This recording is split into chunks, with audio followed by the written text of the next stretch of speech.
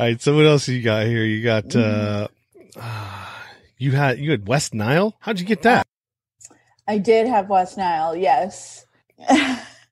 Well, I'm assuming it was from mosquito, but I had actually taken a trip. It was my senior year of high school that I got it. And I had, a few weeks before I got it, I had taken a trip to Saskatchewan, which is in Canada. It's just the next province over from where I am. And I was visiting friends, and we did a camping trip there where we went out, and that's the time that I'm thinking I got it, just because I was out in the woods and we spent the night like outside. So that's the time I'm thinking I got it. And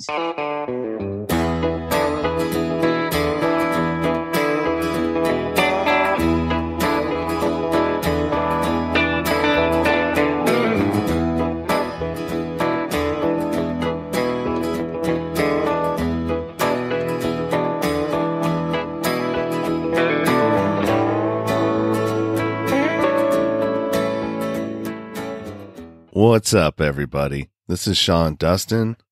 Thanks for stopping by. It's good to have you with us. Thanks for hanging out with me today. If this is your first time listening, welcome. If you're returning, welcome back. What else we got here? Today is September 14th. It's Monday.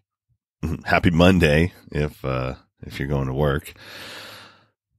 If you want to support the show, as always, you can subscribe, rate, and review on your favorite podcast platform. That's absolutely free. All it takes is a couple minutes of your time, and that would really, really, really help, get the show more visible out there on all the different platforms, because the more subscribers you get boosted up higher on the visibility charts, and that's a free way to help the show. If you want to give a monetary donation, you can always go to PayPal and send that to norcaldroneservices at yahoo.com. Monetary meaning like you can tip me if you want. If you like what I'm doing and you think it's worthy of shooting a tip, you can do it there. There's a Patreon page, which I'm slowly getting around to filling it up with content. So, you can always subscribe there as well. What else? Fires over here are still, air quality is still horrible. And as you can tell, I don't know if it's my my allergies that are kicking up right now, or if I'm actually coming down with a cold or something. I know my daughter was sick last week, and her mom, so I imagine it's gonna be hitting me here at some point. Today we have Michelle Virog, and Michelle is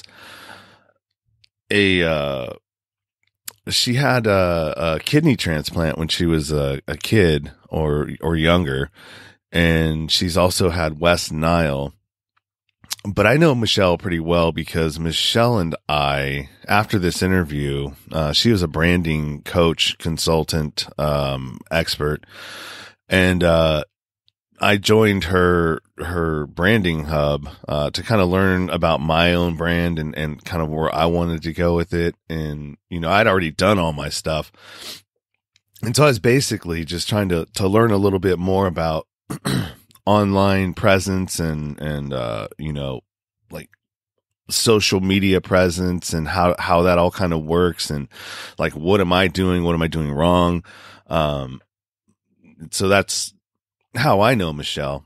And yeah, it was a good conversation. She has a lot of good information, especially in her branding hub thing that she does that I'm a part of. It's really, really informational, and she's actually given a bunch of freebies too, and stuff. So that'll all be available in the show notes. Go down there. I think content calendar, a couple of other items as well. And then, you could always head over to the branding hub. And if you have any kind of,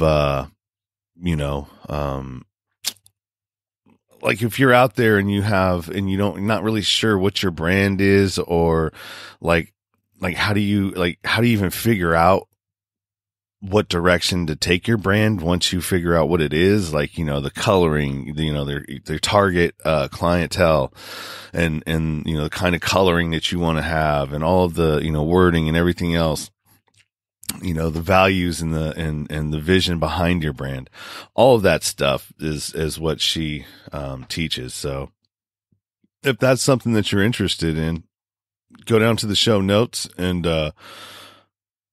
hit her information to the branding hub, and she has subscription. It's a subscription service, and there's tons of content in there already for mastermind classes and stuff like that we've done. I've done one on podcasting. It's in there. So yeah, I think you'll enjoy what I've got for you today. Very informative.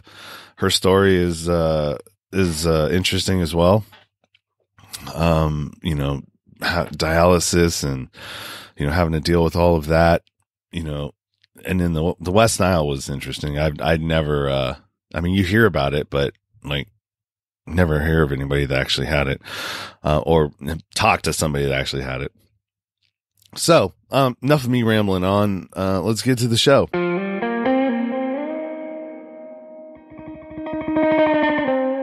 This is the Nowhere to Go But Up podcast, and I'm your host, Sean Dustin. Today we are talking to Michelle, and I can't, Virog? Yes, Virog. All right. Michelle Virog, and she responded to one of my posts that we're talking. I was asking for guests that would like to share their bottom or life struggle on the podcast, and she was one that responded. So, hi, Michelle. Hi, Sean. Thanks for having me on your podcast today. I'm excited about it. You're welcome. Is this one of your first ones? No, I've done a few this month, actually. So I think this might be around my 10th one for the month. So wow. Getting on to more. So it's pretty good. Yeah. Yeah, that's cool. Yeah, well, everybody's basic. I didn't expect to get as much response when I put those ads out or the posts out, but everybody's stuck at home, so I got bombarded with all kinds of requests. So good on me. Yeah, exactly. No, it's a great way to be able to share my story, and exactly, everyone's just stuck at home, so they're like, yeah, sure, I'll be a guest on a podcast. Why not? That's the new thing. All the kids are doing it. Yeah, exactly. So tell me a little bit about yourself, and you have here that you've gone through a number of different hardships. The one that stands out to me that would be kidney failure and a transplant at 8. How was that?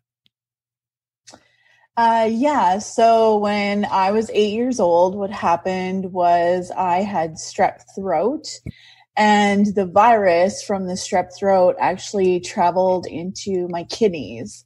And then the doctor found it too late by the time they figured out what was wrong with me and what was sick. Like, I just felt like I had the flu. I was throwing up. I was really sick. And then my family doctor told me I had to go to the hospital. And by the time the doctors found out what was wrong, both my kidneys had already failed. So I ended up having to have a transplant at 8 years old. And so so you had both of them, or just one of them one of them replaced? It's just one. You can just live with one kidney. So I just had one of them transplanted, and it was actually from my uncle. So he's still living. So he only has one kidney right now. Wow. So, are there any precautions that you have to take if you only have one kidney? So do they suggest that you don't drink much, or, you limit your alcohol or anything that's gonna put undue stress on that organ? Oh yeah, for sure. Well, what happened was I had a transplant when I was 8, and I was actually good, like relatively normal in quotation marks, from 8 till the age of about 23. So just after I finished university. And then I actually had to go back on dialysis because that kidney failed. So right now I've been back on dialysis for probably about the past 11 to 12 years now. So there's a number of precautions I have to take. I have to be careful how much fluids I'm drinking. I can only have a limited amount of fluid. There's a number of foods I have to be very cautious about, such as mostly citrus things, bananas, chocolate, which really sucks. Alcohol, I do have to be careful with some of it. Like I can't have beer because of the phosphates in beer, and I believe there's phosphates in red wine as well. So I have to be careful with that, which sucks because I like wine and cold beer is always good on a summer day. So it's tough, but it's been my life for the past 10 years and when I was younger too. So it's just something I've gotten used to, and I can cheat a little bit, but I just have to be careful how much. Wow. That's quite an adjustment, going from not having to do that all the way to 23 and then for 12 years. So like how often do you have to go and get on the dialysis machine? Currently I'm doing a type of dialysis called hemodialysis. So what happens is I'm actually able to do it at home. I have a machine that I hook up to every other night from home, and I generally do it while I'm sleeping. So it's about 7.5 to 8 hours that I'm doing my treatment for every other night. But just being able to do it from home is such a huge relief and freedom. Part of last year, I had to switch the type of dialysis treatments that I was doing. And I first had to start doing them at the hospital and was training to do them at the hospital. So it was a lot of long days having to spend at the hospital for pretty much the entire summer. And in Winnipeg, we only get 2.5 months of summer. So most of my summer was spent at the hospital last year, which was not fun. And it was just a lot of training. But now that I'm able to do it at home, it's just a lot more freeing for sure.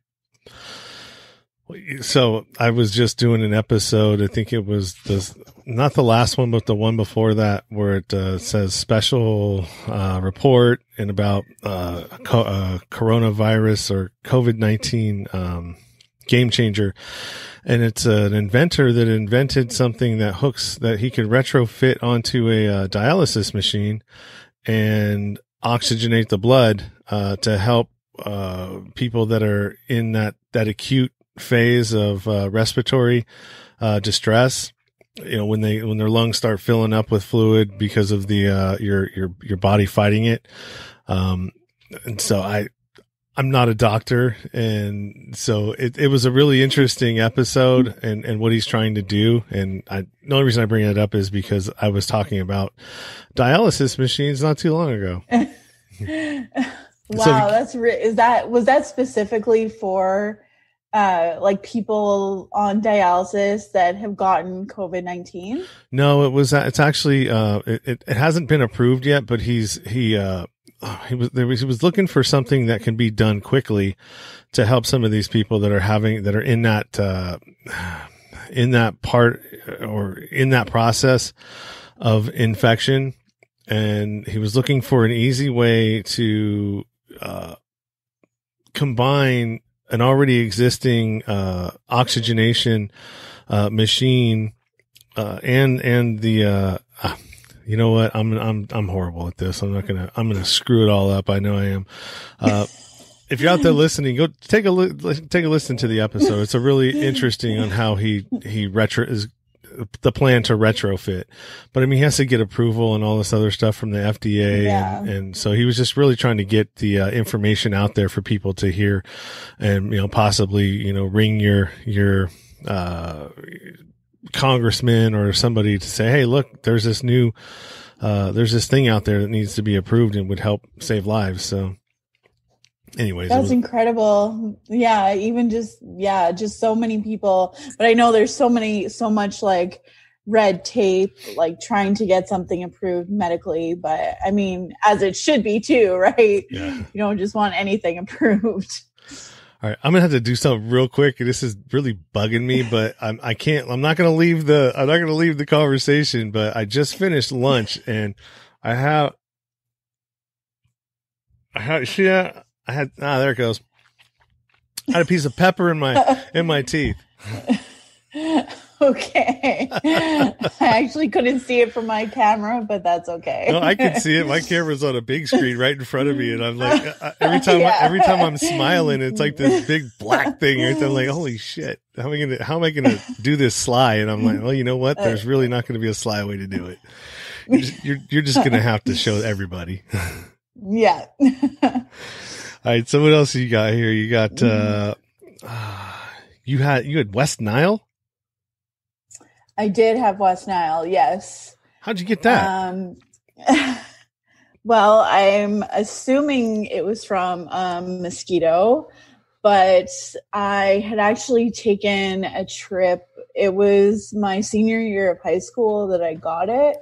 And I had, a few weeks before I got it, I had taken a trip to Saskatchewan, which is in Canada. It's just the next province over from where I am. And I was visiting friends, and we did a camping trip there where we went out, and that's the time that I'm thinking I got it, just because I was out in the woods and we spent the night like outside. So that's the time I'm thinking I got it. And that was a pretty traumatic time in my life, because I initially got a fever. Well, I started having a headache the day that I got it. And I believe it was the next day or so I got a fever.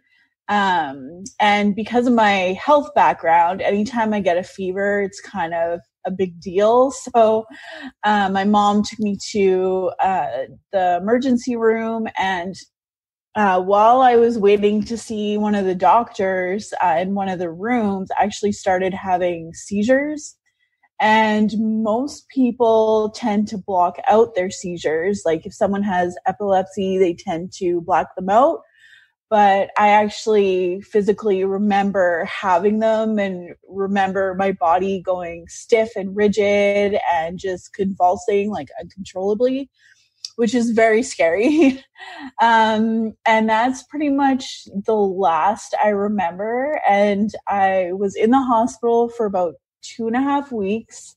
I don't remember anything else about being in the hospital. I just remember coming home, and I was home. I missed about a month of school. I almost didn't graduate, but I worked hard to be able to get caught up and graduate with friends. But I even remember thinking once, like, no one came to visit me in the hospital, but my family was like, what are you talking about? There are people there like every single day to see you. But I had just blacked out the entire time. Like, I don't remember a single thing except for the day when I went into emergency, and that's it. Wow.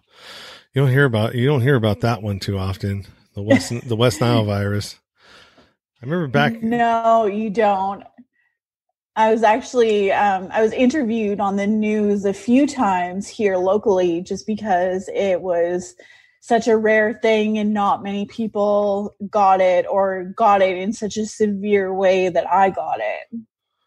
Yeah. What are the odds that you run across the wrong mosquito? Exactly. I hope that mosquito's dead though now. Yeah, right. I mean, God, you've spent a lot of time in the hospitals, it seems like.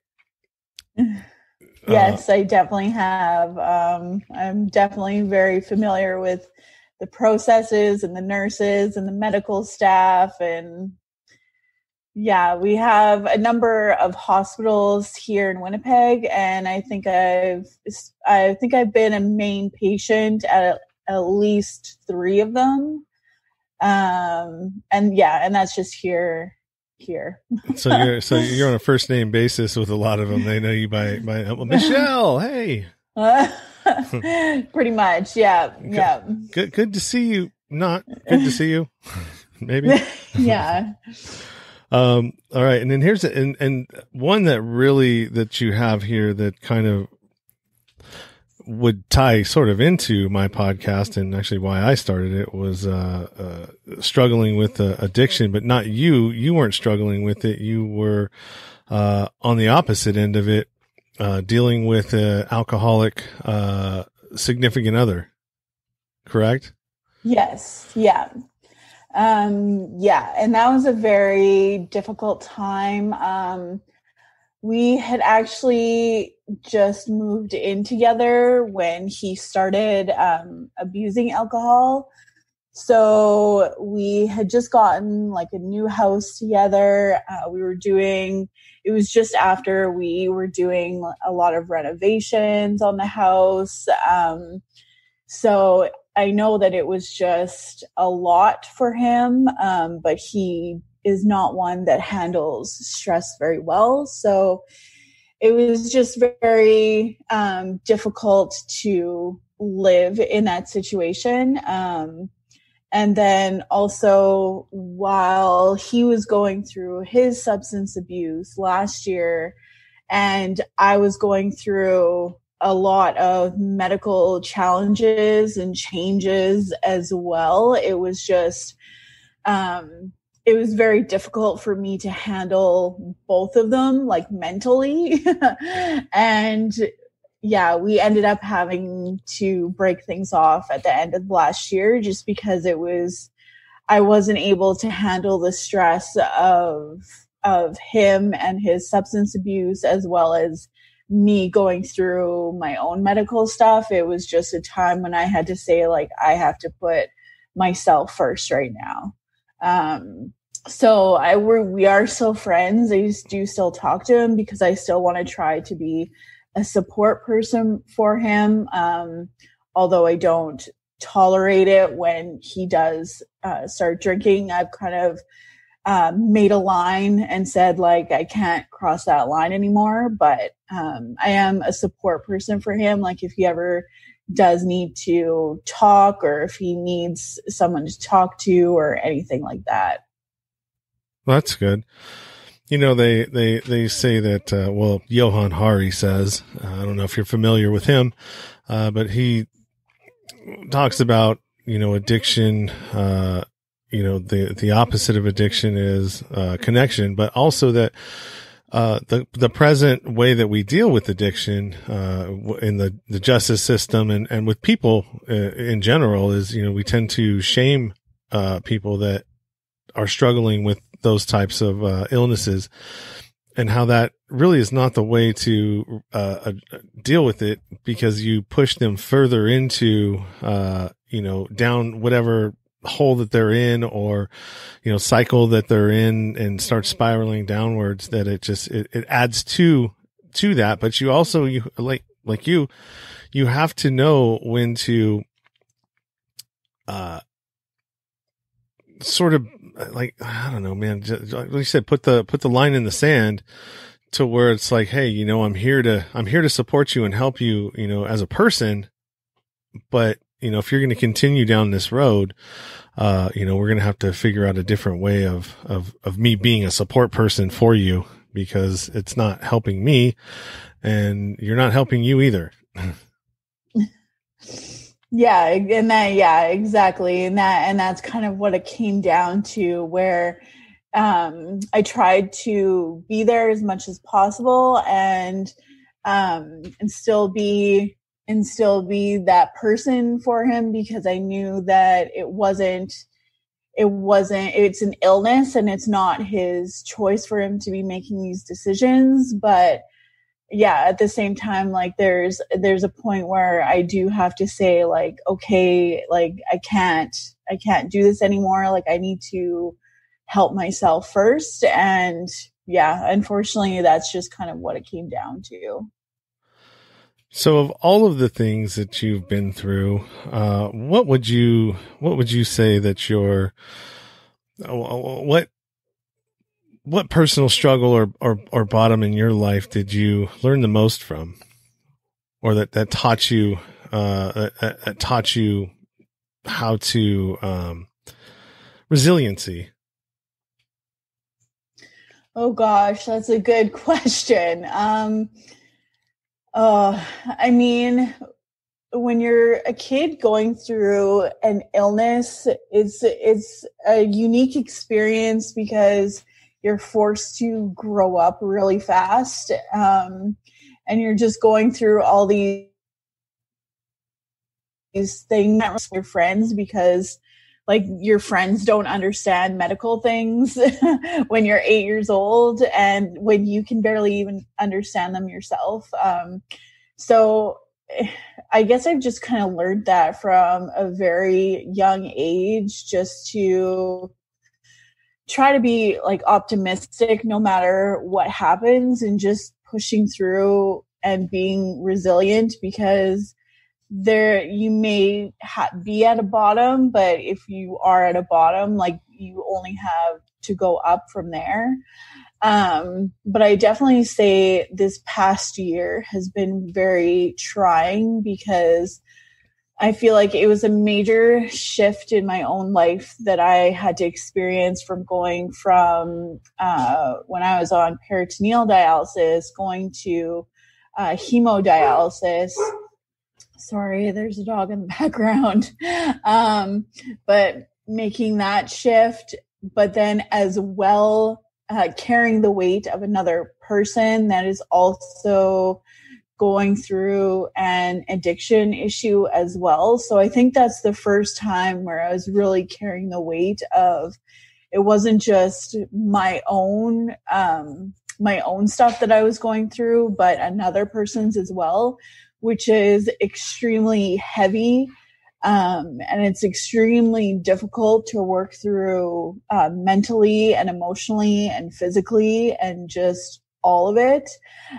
So I definitely had to do a lot of work on myself mentally, with like mindset and meditation and exercise, and just a lot. So I think, and like, plus I'm running my own business as well. So being able to do all that, like, and just barely, like, I felt like my brain was just like barely staying afloat through everything. So I think this past year has really taught me a lot about myself, and a lot about how like mentally strong I am, and how and just different ways I can work through those issues as well, like different techniques I needed to introduce in my own life, like breathing techniques, and just mental talk techniques that I've had to implement with myself to be able to make myself stronger.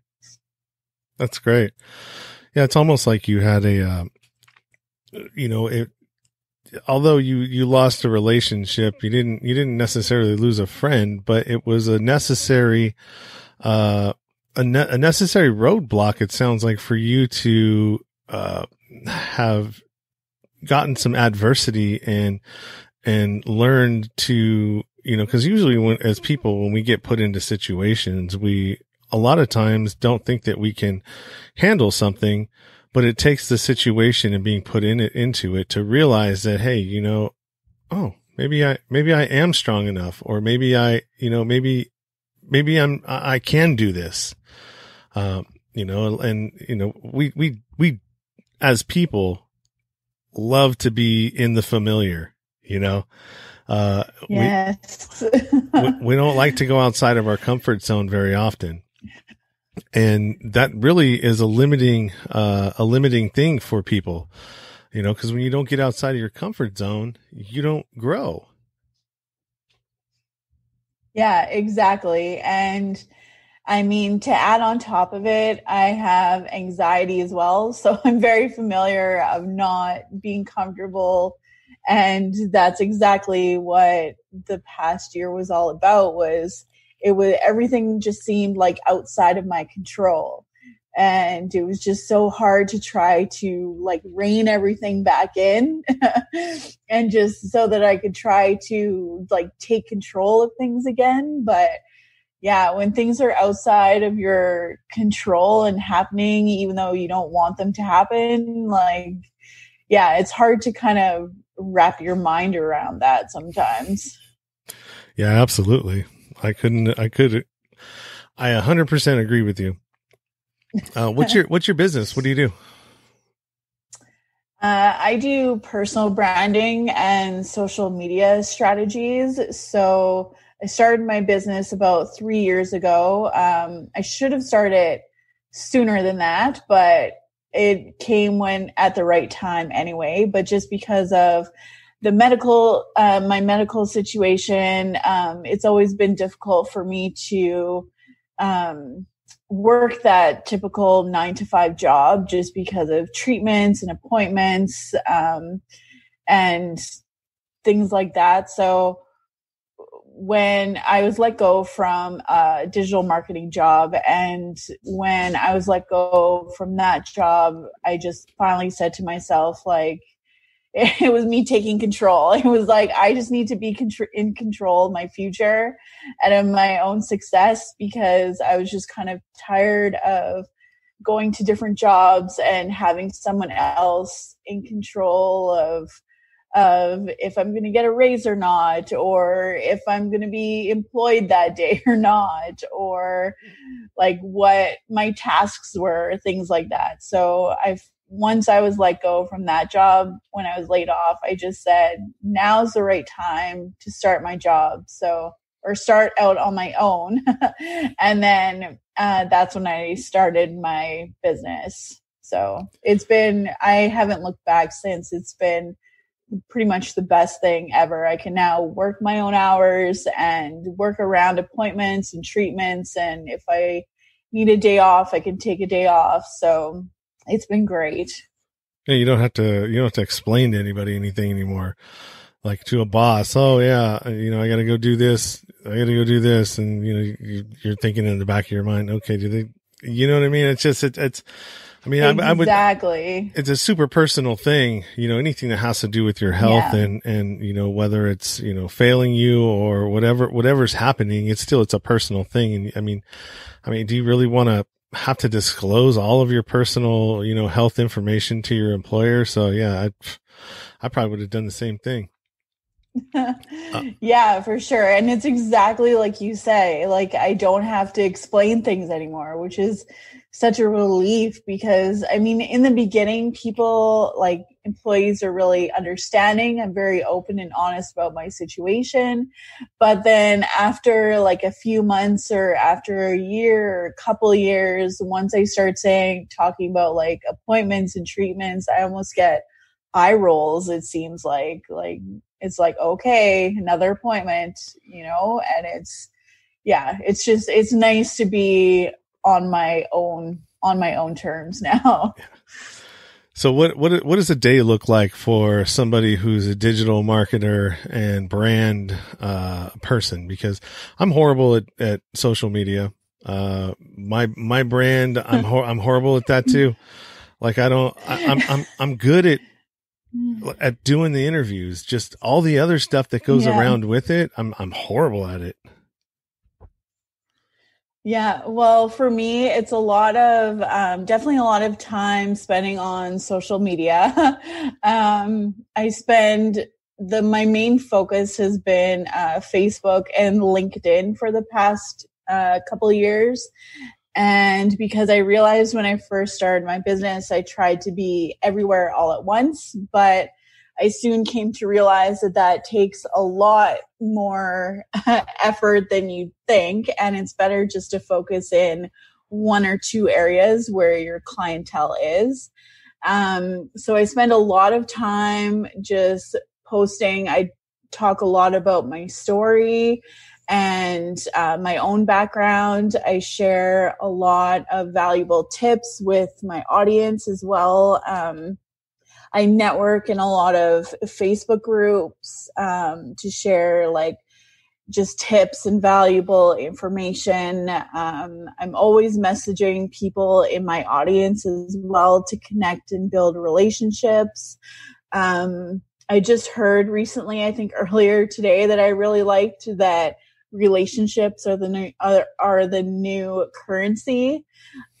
So because I think that that's what really it takes for you to stand out on social media. It's not just that you're posting the same content that everyone else is posting, but it's that you're also messaging those people outside of just the newsfeed and those like engagement comments, but that you're actually messaging them and starting conversations with them and getting them to know them as people, because that's when people are really going to start to connect with you and start to like relate to what you're talking about, relate to you as a person as well. I have a story. I've actually a story recently that just that kind of talks about that. There's a listener in Australia, and she's been listening for a while. We talk back and forth sometimes on Messenger, and she listened to my 4th episode, and she listened to some of the other ones, but she just, I guess she'd like, all right, well, I'm going to start listening to from the beginning now. So she started at the beginning, hit the 4th one, and one of the one of the guests that I had on for that episode talked about mental illness and mental health. And so she really related to her, and she hit me up, and the person that I had interviewed, she didn't really want to have any, don't put my social media stuff out there. Don't, I'm here just to tell my story, and that's it. And if it helps somebody, it helps somebody. But the lady from Australia, she, hey, I'd love to be able to connect with, Rhiannon. Do you have a way to connect with her? And I'm like, let me see. It's been a while, like almost a year since I did the episode. Let me see if I can dig up her information. And I did. I shot her Facebook, deal so she could request her. And then I'm like, you know what, man, maybe I should have asked her first. And then so I went and messaged her myself, and I'm like, hey, explain the situation. And she was like, oh yeah, I just, I refused the request because I didn't know who it was. But now that I know who it was, I'll go ahead and whatever. And they made the connection. But I mean, it was just as simple as that. It's like, you're engaging with the people. So, I mean, and it's really easy to do when you're a small show and you're not really that popular yet, because you're not getting a whole lot of that. But I could imagine if I was a big show, where I had a lot of listeners and a lot of followers and people that were, trying to engage with me all the time, where that could get difficult to do. Well, yes and no. I mean, I can easily think of a way if you were to start a Facebook group around your podcast. It would be a great way for people to interact with each other and be able to connect with each other. And then even like sharing the episodes inside the Facebook group as well. And then that's just another way for people to see the episodes, and then also be able to connect with the guests and connect with each other as well, and being able to like comment on the videos and sharing their own experiences and their own stories. One of the reasons when I first started my business that I absolutely loved is whenever I would meet with business owners, whether it was just like a video call or like meeting for coffee, one of the first things I always asked was like, why did you start your business? Like why did you start your business? And I've always just found those stories like so fascinating, because everyone has their own reason and everyone kind of has hit that turning point as to why they started their business. But everyone comes from like a different background. And I think that once people start sharing those types of stories, and even the thing with mental illness, like myself, I have anxiety, and my ex, he had anxiety and depression as well. So I know that when you get into that state, like you can feel like you are the only person out there that is feeling that way. So I can definitely see how an episode like that would definitely like connect a lot of people, because when you hear someone else share their story, then other people can think like, oh, you know what, like it's okay that I'm feeling this way, like, or that person gets it, they understand like what my brain is thinking. Because sometimes it's just like you feel like no one knows how your brain is feeling when you're in that kind of mental state. So yeah, I could for sure see like if you had something like a Facebook group, that would be a really awesome way for you to have like your members and your audience members and your guests and everyone like connect together and be able to share more of those kind of stories with each other. I do have one. Maybe I'm not doing it right. So, I mean, I have a I have a Facebook group, and I post all my episodes in there, but I don't get a lot of, there's not a whole lot of interaction, that's happening. It just seems like it's another place for me to post that has, you know, and the views that I'll get off of stuff that I'll post is like maybe 16 views, and there's 184 people in there. So a lot of them aren't engaging. So I don't know. It's just like, God, I mean, what's the formula, man? I need the formula. Well, there could be a bunch of different factors. There could be like looking at the links, like how many links you have back to your Facebook group, like how you're directing people back to your Facebook group, the type of content that you're posting, like if you're only posting your episodes or if you're also posting like engaging questions and stories and things like that. And again, just like messaging people too, like outside of the Facebook group, but actually getting them into Messenger and connecting with them and talking with them as well is another really great way to more build up that relationship and get them interested in the group as well. And depending what the group name actually is, because for people to find your group, it's really good to have a lot of keywords that people are looking for. So it might not be like your podcast name, but it might be, I don't know, something different, like personal development. I can't even think right now. Personal development, self-improvement, like keywords. These are things that even with my podcast, when I publish it, like the keywords, like their tags or all that stuff. It's like, man, I don't know what any of that crap means. So, I mean, I try to throw some stuff in there that I would think that, you know, but I don't have an understanding of how all that stuff works. So as a digital marketer, so let's just say I wanted to be a client of yours, and you see all of the stuff that I have, and I go, okay, well, you know what? Here's my Linktree. Take a look at what's on it, where it goes, and how, and you know, what that is. So do you kind of like, would you go in and kind of dissect what I already have? Yeah, for sure. Like when I'm working one-on-one with clients, I always do an audit first. So I take a look at like what their offers are, where they're currently visible, whether like which platforms they're on and what they're currently posting for content as well, and how people are engaging and interacting with certain types of content. For example, Say, for example, okay, you post, you shared like a YouTube video and you get like 2 likes and no comments. And then maybe another day you post like a really thought engaging question and you get like 57 comments or something. So I'd be like, okay, let's look at your content and let's see, these questions are doing really good. Maybe we can do more of this. But then we would also rework the other types of content that isn't doing so well. And we look at that and say, okay, well, how can we do this, but maybe differently so that we can get more engagement with your audience?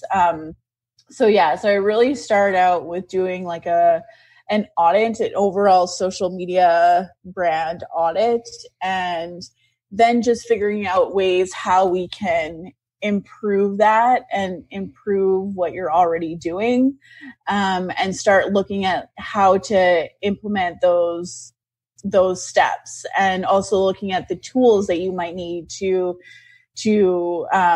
improve yourself as well. Like maybe you need social media scheduling tools, or maybe there's like a copywriting service, or I don't know, different things like that, or like a different website service. And then we also do some tech training as well, because I know that I'm very tech savvy. I've done so much different work with like websites and stuff, but I get that not everyone is that way. And a lot of people need very like more simplified instructions. So I help to simplify kind of the different tools as well, and show you ways that you can use a certain tool, but in an easy way, or just how you use it, like for your own brand and for your own social media, so that you can boost your brand awareness and get more people into your group and get more listeners to your podcast and things like that. So I generally create a pretty customized plan when I'm working one-on-one with people, because I know I say I'm not like Walmart, like I'm not a one size fits all. I like to be more of a designer, in the sense that I like to build out a plan that's best suited for the person that I'm working with. That sounds good. We may be talking. Okay.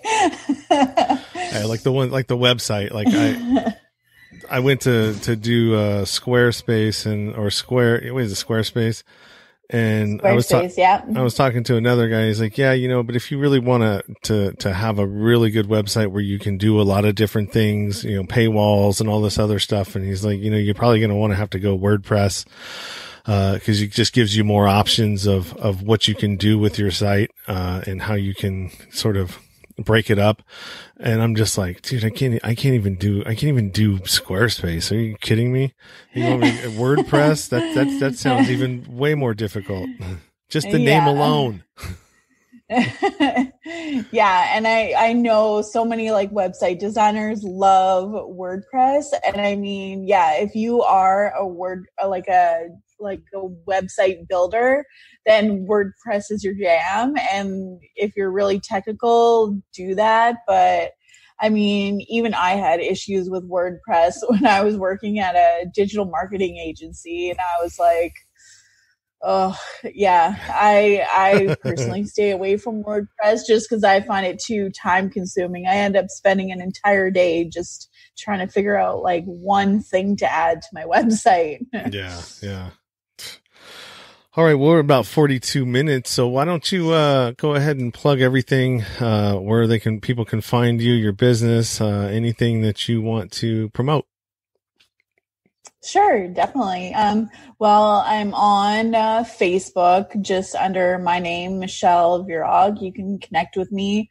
I'm also on LinkedIn, also under Michelle Virog, and I have a Facebook group. It's called Content Crushers.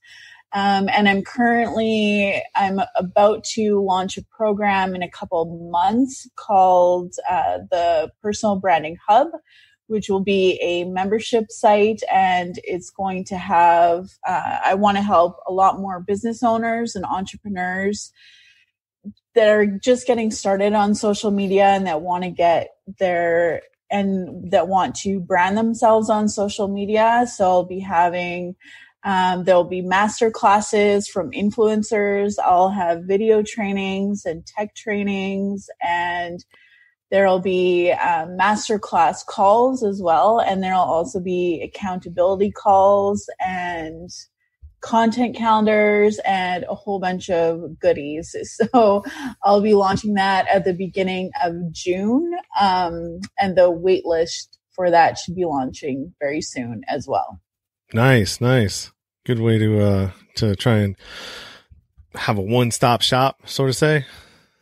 Yeah, exactly. Yeah. And just being able to help people on a larger scale as well. Amazing. Great. Like I said, we're going to talk a little bit after I sign off here, but you're everywhere that you're going to be available, and everywhere that you just said will be in the show notes as well, to anybody who's out there listening and didn't catch that, as well as where you can find me in my Linktree, and maybe you can do more with it than I can. But